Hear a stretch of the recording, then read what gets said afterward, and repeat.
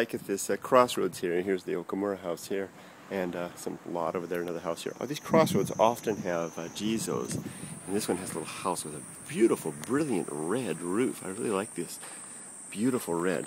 And you can hear the cicada back there. More about that in a moment. Here's the Jizo sign in there. Can you see it inside? Oh, look, Jizo, beautiful stone Jizo. Wow, really like that weathered stone. These cicada, they are emerging from the holes now in summer. These holes right here. It's where the cicada larvae are digging themselves out of the ground to emerge. And I imagine around here somewhere I could find the husk of their bodies, of the cases that they leave in their larvae. And that's what we're hearing. Jizo and the cicada.